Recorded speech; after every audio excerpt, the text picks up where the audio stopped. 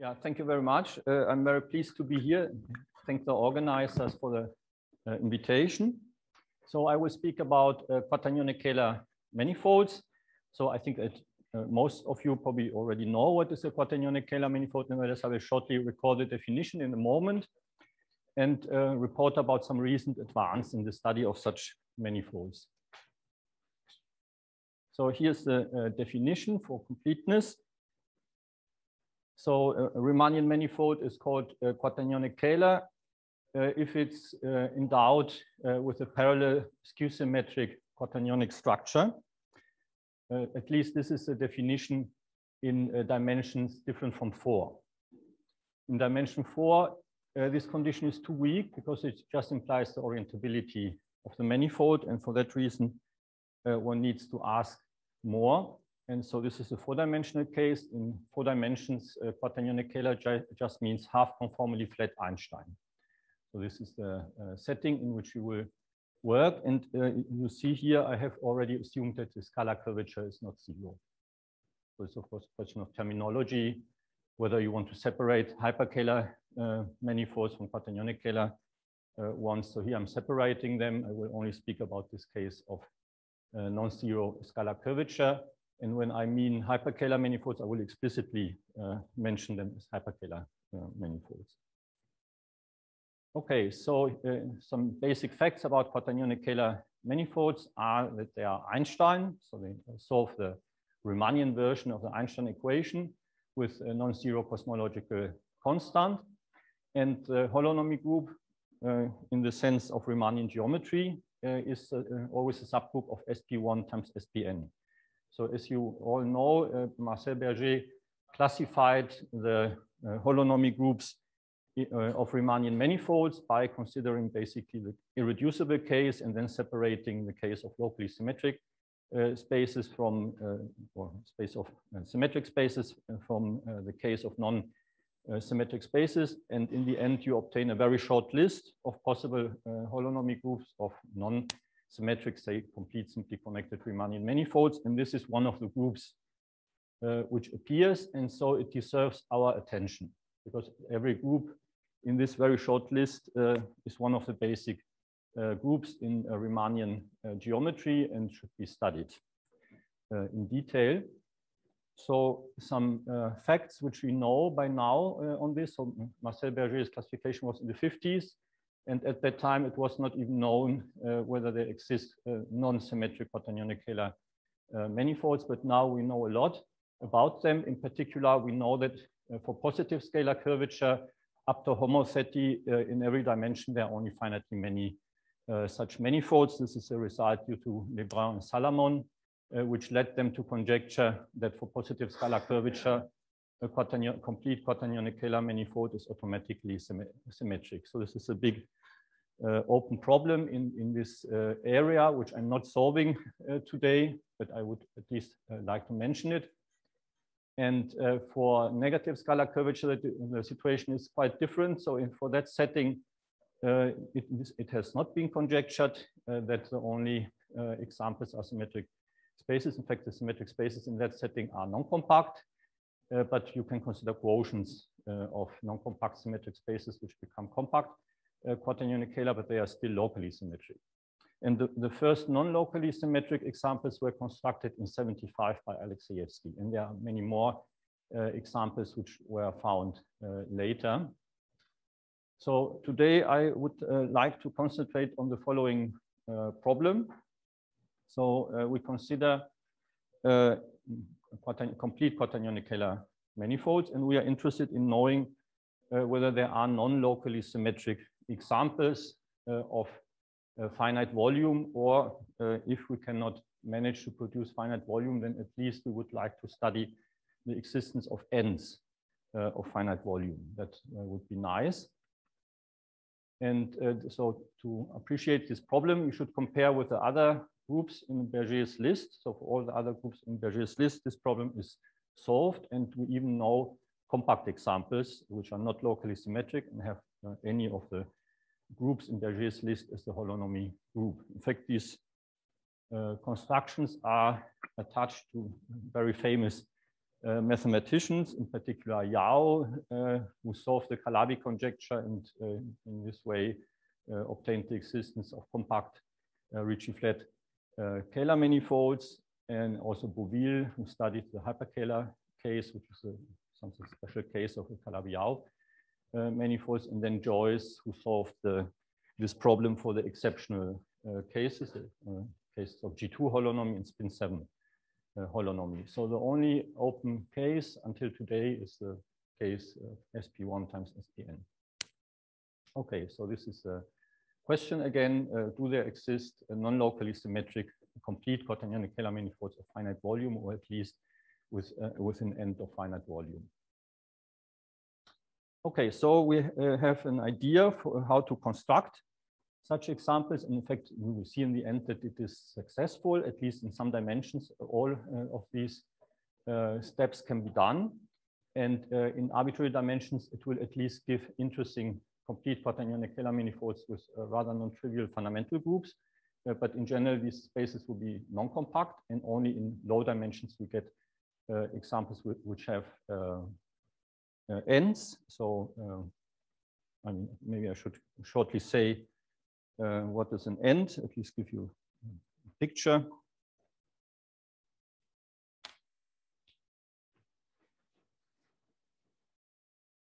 So here's an example of a manifold with three ends. So you should think of these continuing to infinity, and also here and there. So this is an example of a manifold with three ends. So you see that these cross sections here, they are compact, and we will see examples later where we can indeed construct such ends. And then the question will be what we can say about the volume.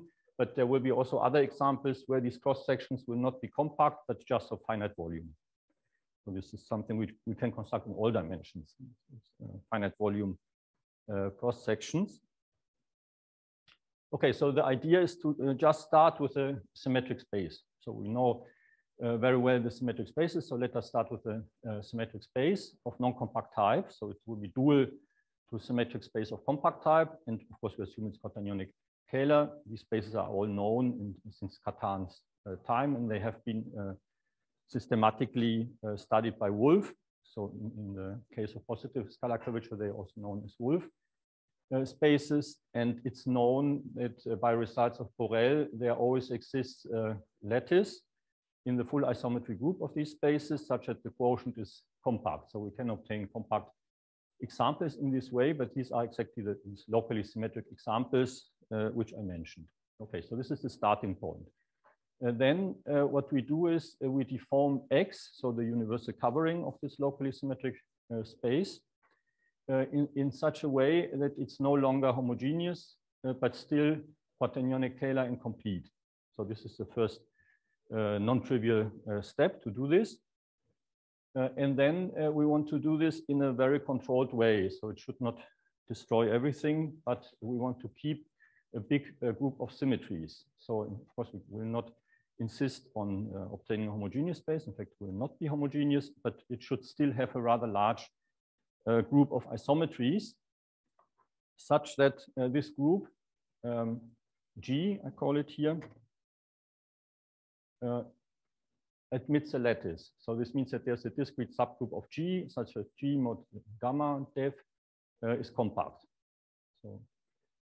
So this is a hope. For the moment, it's just a hope. Whether we can do all this, we will see. So by large, I mean, for instance, that the group G acts with cohomogeneity 1, so that the orbits will be hypersurfaces. So that is certainly a large group if you can do this. And the orbit space will be a line, so one-dimensional, diffeomorphic to a real line. And here in the previous item, when I speak of a lattice, I just mean that G mod gamma is a finite volume, but of course there are also co-compact. You can consider co-compact lattices. This is what I'm doing here in this last step. And if this lattice gamma def is not only of co-finite volume, but is really co-compact, then we obtain a manifold with two ends. It will be something like like this topologically. And then the last step in this program will be to compute the volume of these ends. Okay, so this is the outline of the construction, and it's also more or less the outline of the talk. So now I go through the different steps, and you will see that in each step, everything is absolutely explicit and concrete. So there will be nothing hidden in some constructions. It's all can be made explicit. Okay, so here's the initial Quaternionic-Kähler symmetric space with which we start. Of course, there are many others, but this is the one for which we managed to solve all these problems.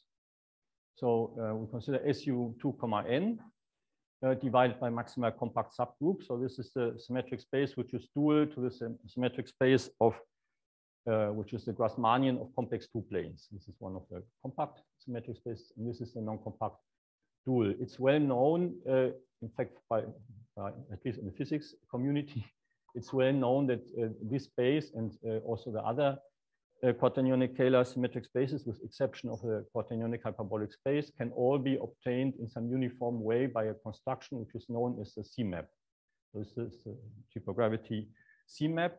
This sounds like a buzzword, but it's a completely explicit metric which you can write down for each of these spaces. And this metric gives you not only the symmetric space metric, which is of course well known, but it gives you a one parameter deformation of this metric, which is known as the one loop deformation, because it arises in a natural way in string theory as a perturbative quantum correction to the metric.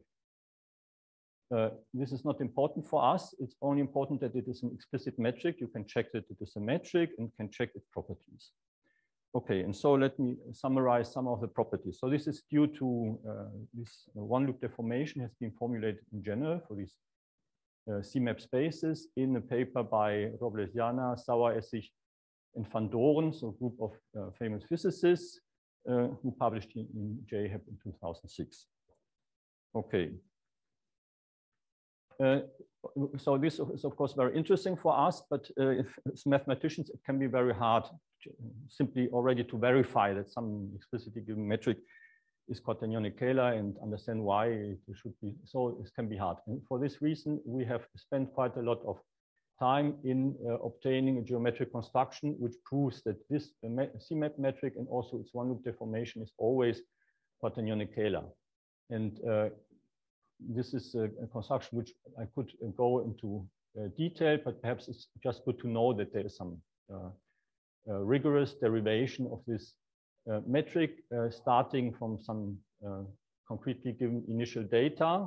So by initial data, I mean some geometric structures. In fact, it goes under the name projected special Kähler structure, which is a certain type of Kähler metric together with additional data. And from these data, one can cook up, first of all, a pseudo hyperkähler manifold. So it would be not positive definite, but would be an indefinite hyperkähler manifold, which admits a killing field with some properties such that you can apply some construction, which we have developed in these papers, which is the generalization of Heidi's HKQK correspondence. So Heidi's introduced this idea in the setting of positive definite hyperkähler manifolds. And so we spent quite a lot of time studying André Heidi's paper. I think it was more than one semester just studying his paper. And then we came up with certain generalizations, and we could elaborate on his construction, in particular, obtain some explicit metrics, some very explicit formulas for the metric, which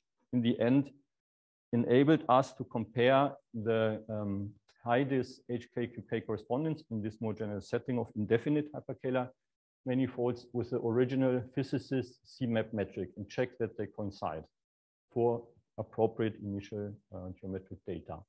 And so this gives then a proof not only that the C-map metric is Quaternionic-Kähler, which is a result which goes back to Ferrara and Sapperwal, but also that this one loop deformation is also Quaternionic-Kähler. And this is very interesting for us because if we apply it to the symmetric space here, and in fact to any other homogeneous Quaternionic-Kähler manifold of negative scalar curvature other than the Quaternionic hyperbolic space, then you obtain such one parameter deformation by complete Quaternionic-Kähler manifolds. So this is the result joined with Dickmanns and Suhr. So we checked that the metric is complete, but not for all values of the parameter, only if the parameter is larger or equal to 0. So it depends on the sign of the parameter. In fact, this parameter is related to the Euler number of Calabi-Yau manifold in the physics applications when you do all this in string theory. This is the modular space of Calabi-Yau manifolds, and it has some topological meaning, but for us it's just a real parameter, and you can check that if this parameter is positive, then all is okay and you get a complete metric. If it is negative, then it's incomplete. Okay, so we will restrict to the complete case. And here is just to illustrate that it's really very explicit and simple, at least in some examples. I consider here the simplest case, n equal 1. This corresponds to taking this projective special Kähler manifold, which I mentioned, just a point. So if you take just a point, it's a projective special Kähler manifold, then you get exactly this space. So it's really the simplest example. And you see it's some explicit metric. Okay, these coordinates are perhaps a bit confusing. These are just real coordinates. They have funny names, but these names are just have some meaning in physics literature, and we don't want to keep changing the conventions all the time. So these are just real coordinates. The first one is a positive coordinate. In fact, it's called the dilaton, and these coordinates are used to parameterize R4, and we see that all depends on this deformation parameter C. And for C equals 0, we get the symmetric space, which is simply the complex hyperbolic plane. So this is one of the familiar spaces, which you all know. And so what about the deformed space? Can we characterize it in some way? Here's the theorem characterizing the deformed space, at least in this case, n equal 1. So these manifolds, which are here, these 4-dimensional manifolds, are the only complete Einstein manifolds with the principal isometric action of the Heisenberg group. So you can characterize it by this property, characterize them by this property.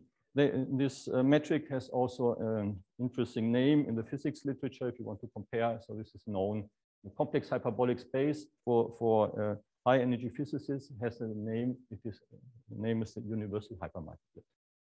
So if you tell a high energy physicist about the complex hyperbolic space, perhaps he will not know, but if you say it's the universal hypermultiplet, then he knows that you are talking about this this space, and this is the one loop deformation of the universal hypermultiplet. So it's the first such example. Here's the general metric for arbitrary dimension, and it is interesting to study a little bit the structure of this metric. So I hope you are patient enough to listen to me that explaining some of the terms in this metric. So here we see the metric of the complex hyperbolic n-1 space.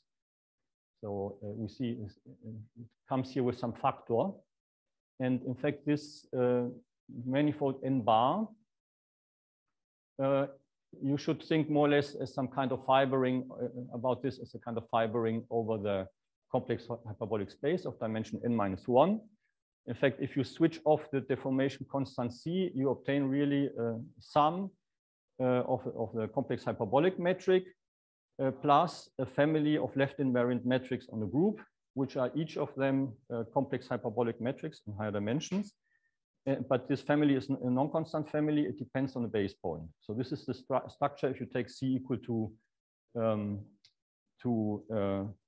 0, and then you switch on the C and you see that you get some extra terms like this one, which are more complicated terms, which occur for C different from 0. But this is, you see, it's a completely explicit metric, and you can check everything that this is well defined, and you can compute things.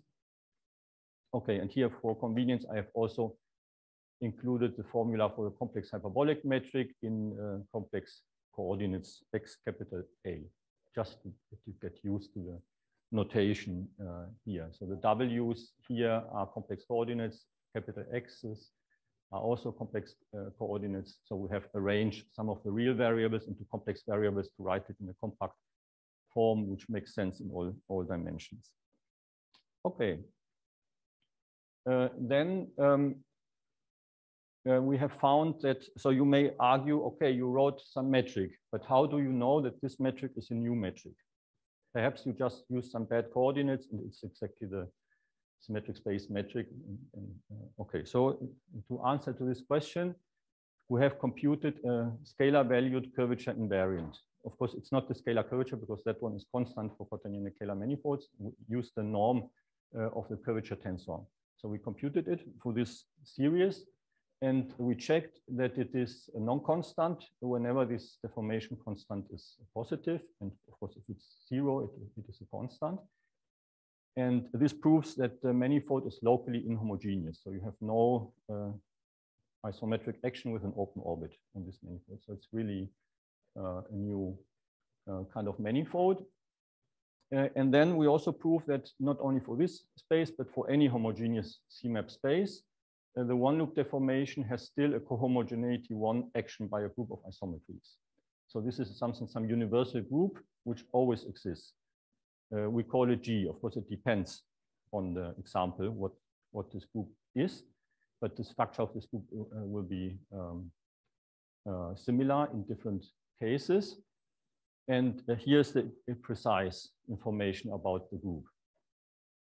So we show that this group of isometries, which exist in general for these one-loop deformations of homogeneous Quaternionic-Kähler manifolds, has in this case of the special Quaternionic-Kähler manifold, which was the dual to the Grassmannian of two planes, complex Grassmannian of two planes, has precisely this structure. So you have some semi-simple part, which is SU1 n-1. In fact, you take the universal covering of that group and have a semi-direct product with the Heisenberg group in dimension 2n+1. So this is very easy to understand, the semi-direct product, because the Heisenberg group is constructed out of a symplectic vector space.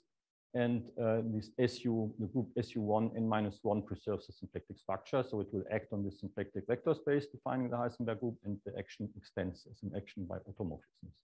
So this is this semi-direct product. But in fact, for the action on the one-loop deformed manifold, you have to take the universal covering and then divide out the diagonally embedded cyclic subgroup. So it's rather funny that such structure appears. If you take C equals 0, then it will not be diagonal. So this one-loop deformation forces practically this discrete group Z to sit there, sit inside the semi-direct product in a diagonal way. Okay, so this is what we found for n larger or equal to 2. So when this first factor is present, otherwise it will be absent, and we don't need to consider it. So this is the structure, and I will explain a little bit how to describe this group and why it is so. It's a closed subgroup of the full isometry group, so I will also explain a little bit how such things can be checked. Okay, so first of all, can we write at least the Lie algebra of killing fields of this group? That should be possible. If you know the group, then you should be able to write some vector fields, which are the killing fields in the Lie algebra of the group. And I think the shortest way to list them is the following. So we can, first of all, work with complex valued vector fields, and they take real and imaginary parts of those. So consider these vector fields Y A. If you take real and imaginary parts of these fields, then they will generate, you can check by computing the commutators of these explicit coordinate expressions, that they generate a Lie algebra. And this Lie algebra will be precisely isomorphic to SU1 n-1. Of course, if you count the fields, these are not enough fields to form a basis. I'm not saying that they form a basis. They generate the algebra. This means you have to take commutators, which will give you new killing fields. And then with these new fields, you get a basis of the algebra. Yeah, as I said, you have to take real and imaginary parts of these fields. And then there's also the Heisenberg algebra, and these are the generators of the Heisenberg algebra acting in this coordinate system, which I gave you. And of course, it's exercise for every student to check that these fields preserve the given metric. So you have to calculate Lie derivatives of the metric in direction of vector fields. So this can be easily checked that this result is correct, and you can compute the commutators and check the Lie algebra structure. So this gives you this Lie algebra, which is consistent with the group I claimed. And then the question is, what is the group? And of course, if you have a Lie algebra of killing fields acting on a complete Riemannian manifold, then you know that you can, from this, you obtain an induced action of the simply connected Lie group on the manifold. But this action you have to study. It may not be effective. It can have some discrete effectivity kernel, and you have to study such things. Also, a priori, it may be non-closed in the full isometry group. It's also something you have to study. Okay, in fact, there's an additional killing field, which has a rather simple form and which allows to extend the algebra G to U1, n-1 semi-direct product with a Heisenberg group. But we will not use this extra generator. For that reason, I omitted in the following. But it's just to mention that it's not all. And in fact, in 4 dimensions, again, we have checked that this is a full isometry group. So this is a result with Saha and Thung. This is really the full isometry group of the one-loop deformed universal hypermultiplet. And so how we prove that it is closed in the full isometry group. So first of all, the cases when C is 0, this is an undeformed case, and you have just a symmetric space. And of course, you know the isometry group, and no problem to check that this subgroup is closed. Also, in the case n = 1, we have this theorem which I just mentioned with Saha and Thung, which gives you the full isometry group. So obviously, it's closed in itself. And so the interesting case is in higher dimensions, and for C different from for C positive. And there we use a little trick. So instead of acting with the group on the simply connected manifold, which I denoted by n bar for certain reasons, we act on a cyclic quotient of n bar. So we can divide out, in fact, some central subgroup generated by this element in the center of the Heisenberg group. So we have the Heisenberg group, it has a center, and we take this multiple of the, so this element of the center, which is a real group R. So this is a discrete group, which is in fact the intersection of the images of the semi-simple group and the Heisenberg group under the action on the manifold. And this has the advantage that now we have in some sense compactified the center, and this makes less trouble. It's easier to understand what happens. And so we get this quotient n hat, which is just a cyclic quotient of the manifold n bar. And then we have an action of still of the universal covering by isometries of this quotient. And this we call beta hat. And we can study the image of these two factors, semi-simple factor and the nil radical under the map beta hat. And we show that these are closed in the full isometry group of the quotient by showing that they have compact center. And then by some other arguments, we arrive that in the end, G is closed. So you cannot, unfortunately, you cannot directly say that, okay, if this group here, the image under beta hat of this G tilde is closed in the full isometry group of n hat, it's a priori perhaps not clear that the group G will be closed in the isometry group of the universal covering. But we use a little trick. We consider instead of considering the full isometry group, we consider some intermediate group, which is the centralizer of the Heisenberg center in the full isometry group. And in this way, we can describe the group G as a covering of the group beta hat of G hat, of which we already know that it's closed in the centralizer of the Heisenberg center. And so we get the same conclusion for the group G. But since the centralizer is closed in the ambient isometry group, we have finally proven that the group G is closed in the full isometry group. So this is a sketch of proof. So if you read this in our paper, it's a little longer to explain all this. Yeah, then the main result about the quotients is the following. So we have now this group G, which we understand quite in detail. And the claim is that there exist lattices in the group G. So by a lattice, I understand discrete subgroup of cofinite volume. It's not necessarily co-compact here.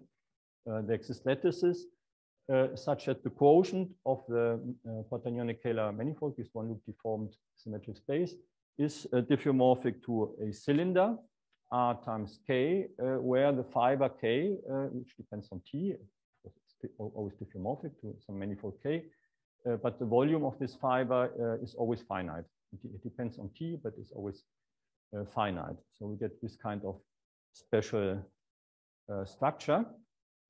And moreover, we can compute the volume of the domain where T is bounded from below or from above. If you bound T from below, so if you consider the part where T goes to infinity, then we find that it has finite volume. So this unbounded domain has finite volume, whereas for T going to minus infinity, this other domain, we get infinite volume. The variable T is related to this dilaton, natural dilaton variable by rho is exponential of T.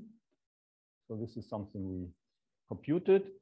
And for n less or equal to 2, this means real dimension of the Quaternionic manifold is equal to 4 or 8. In these two cases, we even find co-compact lattices as above. So this means that in dimension 4 and 8, we really can construct manifolds with Quaternionic-Kähler manifolds with finite volume n's.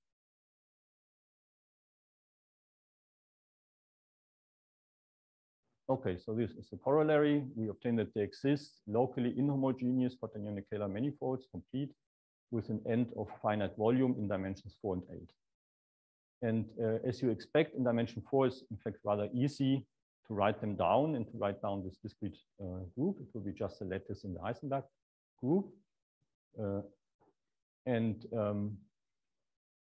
To describe the construction in general, it's convenient to consider this semi-direct product. So up to coverings, we are exactly considering this semi-direct product, which I call now G bar. So it's exactly the image of the universal covering under the homomorphism beta hat. And this acts on the cyclic quotient n hat of our universal covering n bar. And this group gamma, this discrete group gamma, the lattice, which I want to construct, has the structure gamma 1 gamma 1 bar semi-direct product gamma 2. So in fact, gamma was a lattice in G, and gamma bar is the corresponding image in G bar. And this image in G bar is the semi-direct product of a lattice in the semi-simple group, semi-direct product with a lattice in the Heisenberg group. So this is the structure of these discrete groups.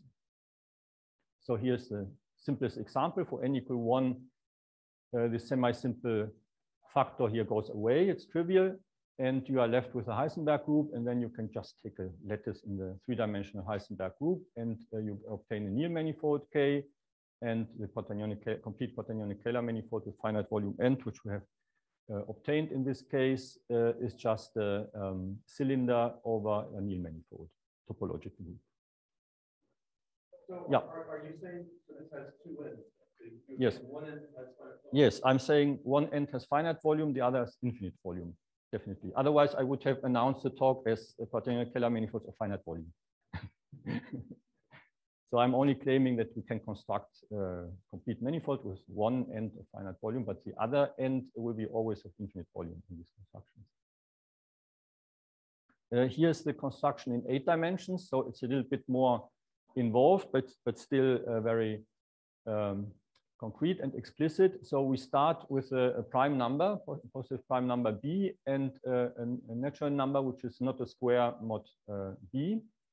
And then we consider the corresponding so-called quaternion algebra. So you take the integer span of the identity 2 by 2 matrix and of the matrices I, J, and K, where K is the product of I and J.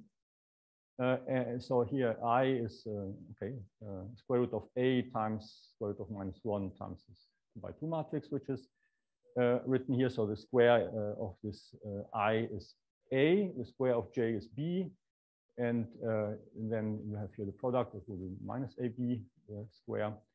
And so such type of algebras are called Quaternion algebras. So it's not the standard algebra of quaternions, it is some generalization of that notion. And such algebras appear in the theory of Fuchsian groups. So they can be used to construct co-compact lattices in, so acting co-compactly on the hyperbolic plane, real hyperbolic plane. And so that's the natural context in which such quaternion algebras appear. And then the claim is that exactly this this quaternion algebra, when you intersect it with our group SU11, SU1, then you get a co-compact Fuchsian group, which moreover preserves the lattice in the five-dimensional Heisenberg group. And this lattice is obtained by applying this algebra to the basis vector, to one of the two basis vectors of C2, to vector 1,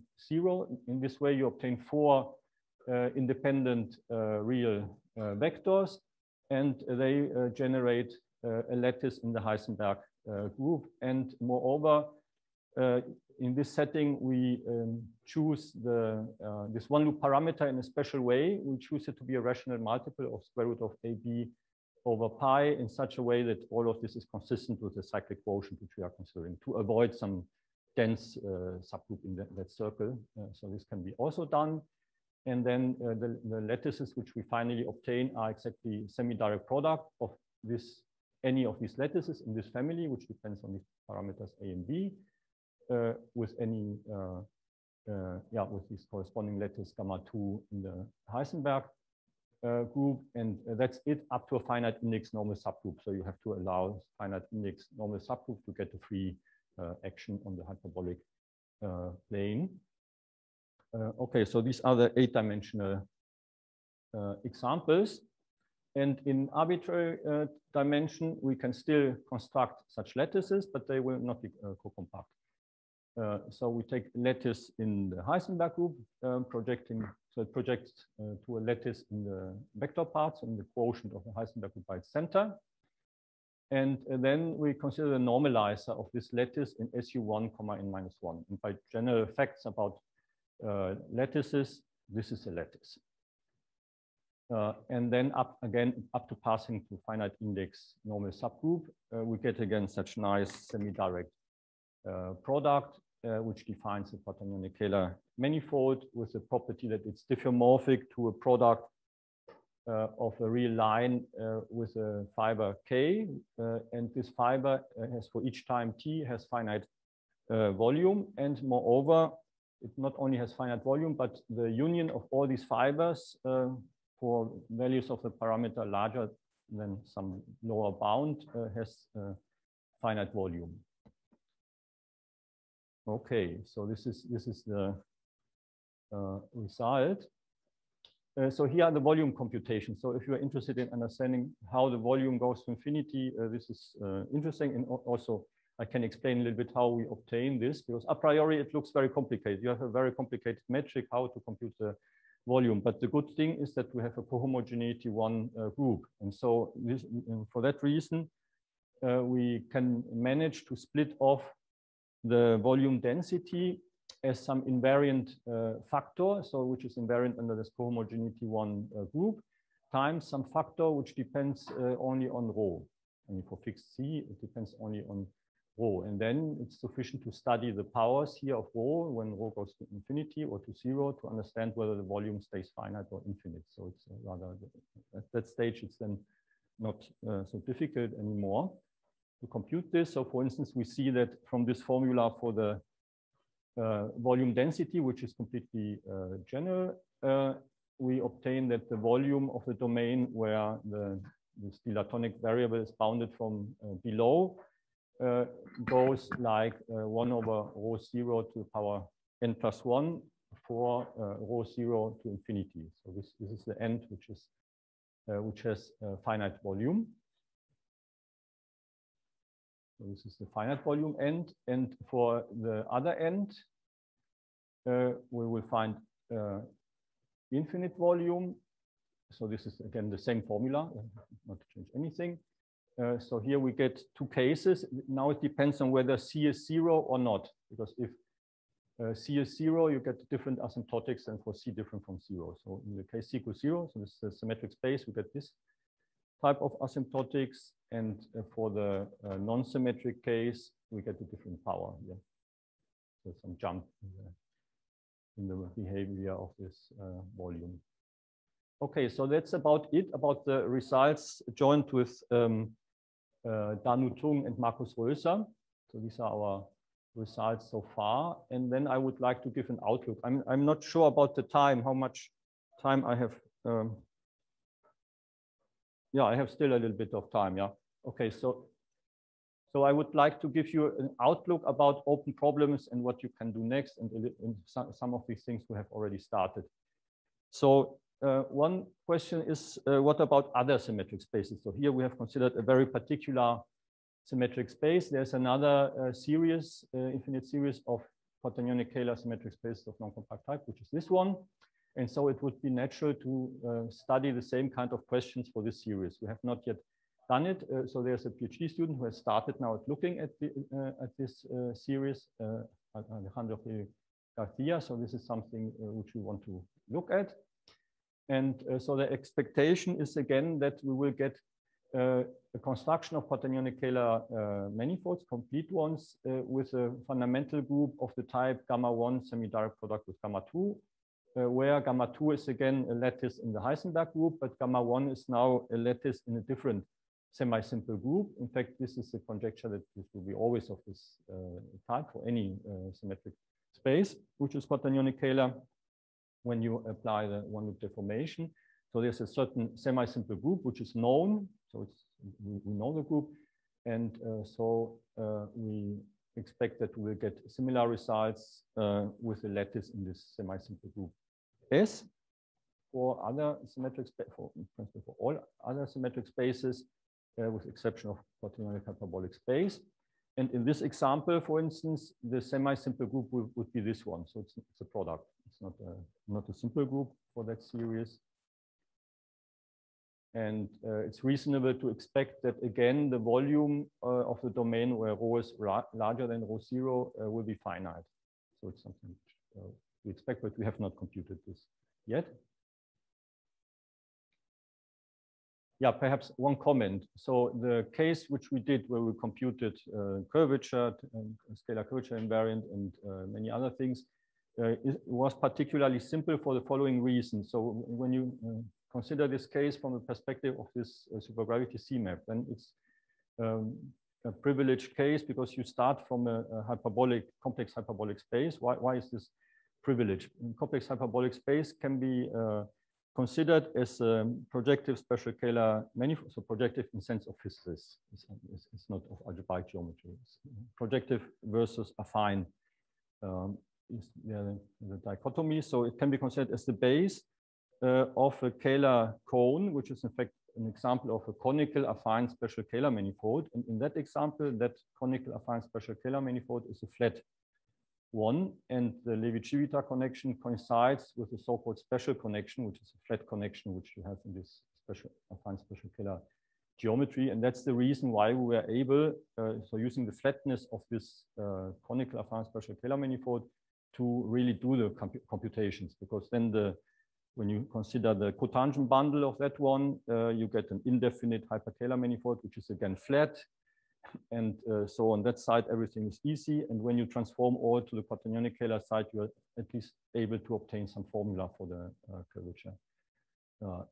And to see from the formula that the scalar curvature invariant, which we computed, is non-constant. This will be harder for other cases. These are high-dimensional examples, but nevertheless, there's some hope after this experience that one can do such calculations in other cases. Okay. The co-compactness of the lattice in the semi-simple group is, of course, not granted, but it might be true in some special examples. So it's related to this open question whether there exist complete Quaternionic-Kähler manifolds of dimension larger or equal to 12 with a finite volume n that are not locally symmetric. So we solve this only until dimension 8. For dimension 12, we don't know at the moment. And there's another question which is much more speculative. It's a bit in the spirit of some of the talks we had, where we have some inspiration from high energy physics. In fact, one may ask whether it's possible to use non-perturbative quantum corrections to these Quaternionic-Kähler metrics, so which have their origin in string theory, these corrections, to construct complete Quaternionic-Kähler manifolds of finite volume. So this dream would be that we have this perturbative correction. Okay, it has some nice properties, this finite volume end, but perhaps adding some more corrections which are no longer of perturbative nature, but of non-perturbative nature, we may be able to construct examples of finite volume. In fact, physicists expect this. I think it's very hard. It's a very hard question. It's not at all clear if this will be successful, but it's expected. In fact, before I mention here state of the art, this is expected within the context of a large activity in physics, which is known under the name swampland. So you may have heard there's a swampland. There are these swampland distance conjectures, and these are related to some constraints on the effective field theory derived as a low energy limit of string theory. So some conditions for such theory to be consistent with a consistent theory of quantum gravity. And one of the conjectures in that context, so Wafa and other people have made conjectures in that setting. One of the conjectures is that the resulting manifold should be always of finite volume. But so far, no example is known, but that's the conjecture. So if we believe the expectation of a physicist, and my experience shows that physicists are usually right when they claim something, even if you don't understand the proof sometimes, usually they are right with the expectation. So there's perhaps some reason to expect that if you perhaps in some future, when everything is well better understood, one can make this work and obtain even some finite volume metrics. On the other hand, the structure of these instanton corrections is extremely complicated. So authors who have studied this are Alexandrov, Pioline, and others. So the problem already starts with the definition of a metric. So even the metric is not defined. So there are some divergences even in the, I mean, before studying some properties of the metric, you need the metric, and it has not been defined in general for these instanton corrections which appear in string theory. But there are special cases where we have a rigorously defined metric. And so one such case is known as the case of mutually local variations of BPS structures. So in this mutually local case, this has to do with electric and magnetic charges, so that you can polarize everything, just to consider only electric or only magnetic charges. So in that setting, at least we have managed to define rigorously the metric using some new approach to this metric, and this builds on the work of Alexandrov and Banerjee, who have used different methods. In fact, they use what is called projective superspace and the twistor methods, but you know all that in the twistor theory, there are some mathematical conditions to be checked, and it's not that it works per se. So you have many things, you have to check many things, and is not so trivial, but we have managed to construct the metric explicitly without any twistor theory. So we can really work out the metric and check that it's well defined. So we have conditions for convergence of all infinite sums. And I will show you the metric in a moment. It's just for illustration. I will not comment much. So this is work with Ivan Tully. So the result is that in particular, the Quaternionic-Kähler manifolds, which I have shown you, they can be still deformed by including these non-perturbative quantum corrections associated with these mutually local variations of Hodge structures, at least in the neighborhood of rho equal infinity. So I'm not claiming that we can deform them everywhere. I think it's a similar problem as was discussed in Lorenzo's talk. What is the domain of definition of the metric? So the domain is in a neighborhood of rho equal infinity, and at the moment it's not clear whether you can extend this to a complete metric. So that's not at all clear, and less clear whether the volume would be finite. Okay, so we don't know whether the metric can be extended to complete Quaternionic-Kähler metric, or when it can be extended for which type, under which type of conditions. But our construction is rather flexible, so you have many possible choices for these variations of BPS structures. So there's some flexibility. And yeah, this is something I mentioned in connection with the Swampland distance conjecture, that it's expected that the volume becomes finite if you include all corrections predicted by string theory, and if the Riemannian manifold is consistent with the coupling to gravity at the quantum level, whatever that means. So that's the conjecture. If everything is consistent, then it should be a finite volume. And if you have included all what is there in nature, all possible instanton corrections, it's not sufficient to include only perturbative corrections. Yeah, if we have, I'm not sure about the time, so I have here also some definition of some of the objects which appear. So just for illustration, this is not the topic of today's talk, but just to give you an idea of what kind of structures appear here. So what is this variation of BPS structure on which the deformation, these non-perturbative deformations depend? So we consider a complex manifold, and a variation of BPS structure is a bunch of data, lambda, z, and omega. So lambda is a local system of lattices with some constant skew symmetric integer valued pairing. So you have kind of symplectic space, but over the integers, or you can say you have symplectic vector bundle with flat connection with integer, such that the holonomy preserves the lattice. And then you have a holomorphic section of the complexified of the bundle you obtain by complexification, and a function defined on this bundle of lattices, lambda.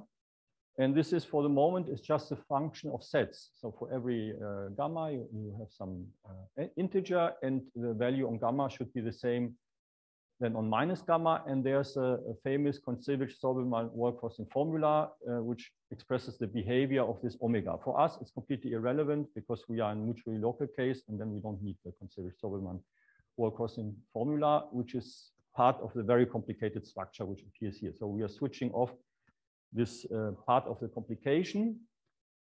And the benefit which we have is that we can define a metric, which is well defined in that setting. And there are some technical conditions which are needed in the end to prove that you really get a metric.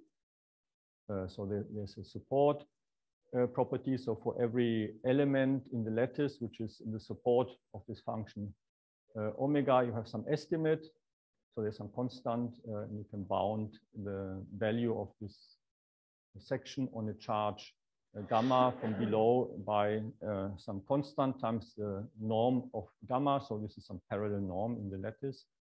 And you have also some statement that you have normal convergence for the sum of omega gamma with some exponentially suppressing factors here. So these are, you see, it's not very complicated technical conditions. So we have really eliminated the most complicated part, which is related to wall crossing. So we do not consider it here. And mutually local means that whenever you have two elements, these are called charges. Whenever you have two such charges in the support of omega, then the symplectic pairing between gamma and gamma prime is automatically 0. And it can be shown that this implies that you can find the basis of the lattice, which is Danu basis, such that the support is totally contained in 1/2 in momenta or coordinates. Okay, so this mutual locality implies that this set, in fact, there's a notion of walls of marginal stability in this context of a wall crossing. But the condition which we impose here of mutual locality implies that this set is empty. So there are no walls and therefore no wall crossing. And then the only remnant of the wall crossing formula is that the omega of gamma is a constant function whenever you evaluate it on a local section of the lattice. So just this statement that it is constant. There's no jumping along walls because there are no walls. And in our setting, this BPS structure, which looks very general, it's very concrete. So it's not a completely general BPS structure. So we consider a conical affine special Kähler manifold. And this lambda is a nabla parallel lattice, where nabla is the flat connection of the conical affine special Kähler manifold. So it's a very particular kind of such local system. And Z is what is called a Kählerian-Lagrangian immersion in this description of special Kähler manifolds, or more precisely here, Kählerian-Lagrangian section. So this means that if you consider this Z as a map from M into this symplectic vector space with flat connection, the image will be Lagrangian, and you have also some constant metric and real structure on the bundle, and these induce a Kähler metric on this Lagrangian cone, in fact, in our setting, because we are in conical affine special Kähler manifold. So this is the type of data here. And here, just for illustration, is the formula for the metric, just to demonstrate that it's explicit. So it fits basically, I mean, the metric fits in half a page, at least in this tiny script size. It fits in half a page, but then you need to explain the objects which appear in the formula, and this requires another 1.5 or 1 page, say. And I mean, I will not start. It has no sense to start explaining this. This would be a separate talk, just to give you a flavor of what kind of expressions appear there. Thank you very much.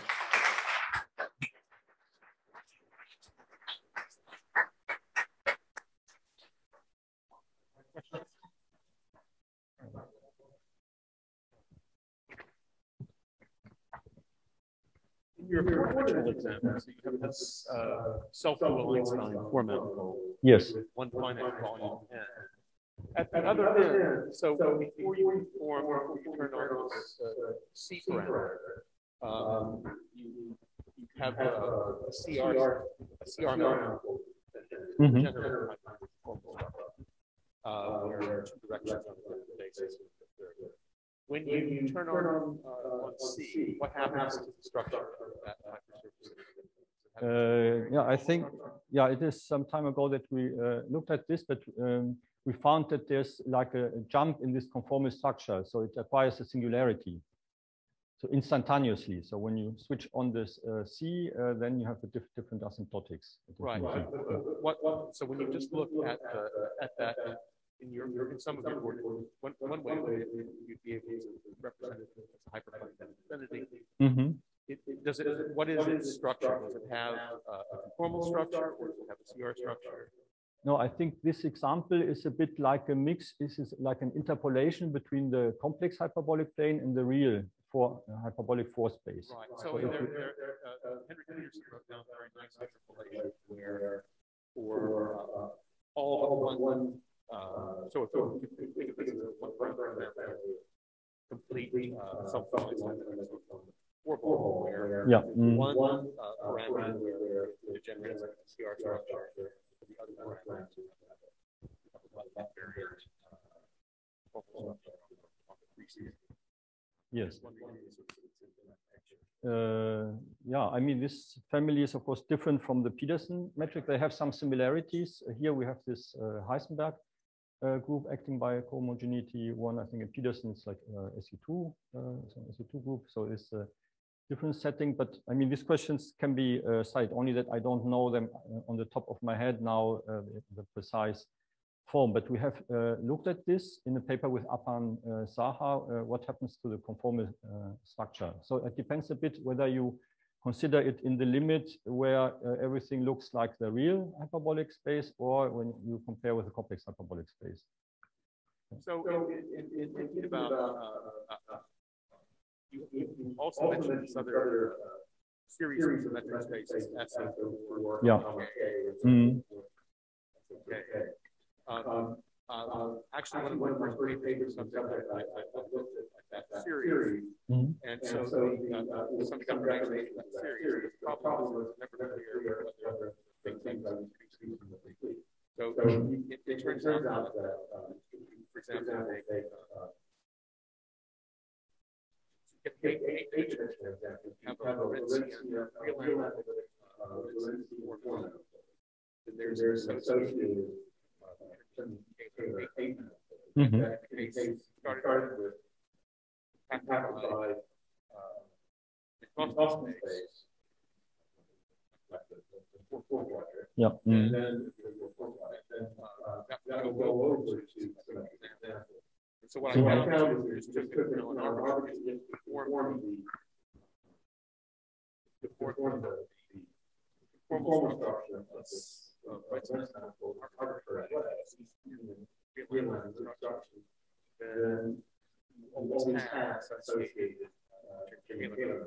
The problem is that I could never prove it. Yeah, but I think these examples are a little different because the conformal structure is destroyed. So when you switch on the parameter, you have no conformal structure. It will be singular. So I know that I mean, on the three sphere, you have for the ball, you have a conformal structure on the three sphere. Yeah.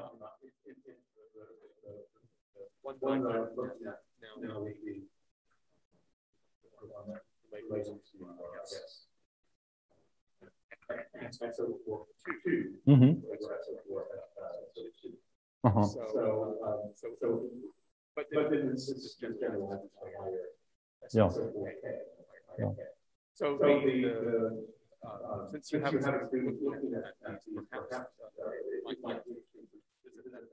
yes, no, I'm aware of your paper of this construction of Quaternionic-Kähler manifolds, and I know you have several papers. One in which you do the general construction starting from these indefinite conformal structures, but without studying the completeness of the resulting metrics. And then there's this paper on the Quaternionic hyperbolic space where everything works out fine. Yeah. Yes. I mean, it is certainly a very interesting problem, but I'm not completely sure that these type of deformations will fit in that context. And I think it's probably due to the singularity, you get some singularity, instantaneous singularity at infinity once you switch on this factor. In fact, perhaps an interesting remark is that you may wonder what can we say about this parameter C. So is it a family of metrics? In fact, all these metrics are pairwise isometric for positive parameter. So I mean, there are only two, if you consider C equals 0 or C positive, there are only two isometry types. So it's not changing in a continuous way, it's a jump. And so I think perhaps for this reason, it will not completely fit in this setting. Yeah.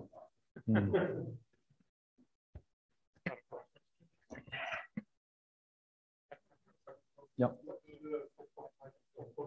Oh.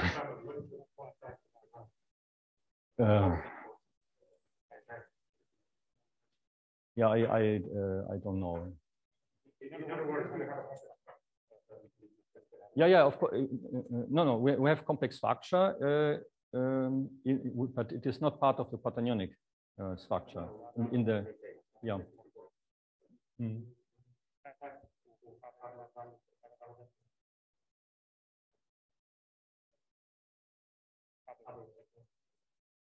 I don't know. And you say this can be decided by looking at the Petrov type of the white tensor. Oh, okay. Yeah. No, but we have computed curvature tensor. So from that computation, we can read off. Only we have not looked from this perspective of the Petrov classification. Yes, I think it can be decided.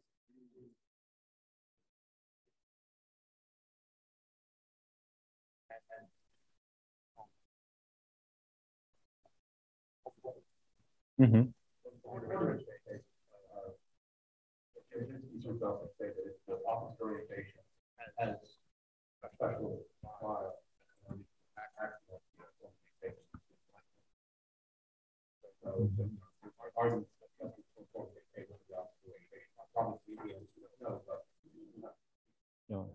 No, but we have computed the curvature tensor, so we have it explicitly. So from this, we can decide this.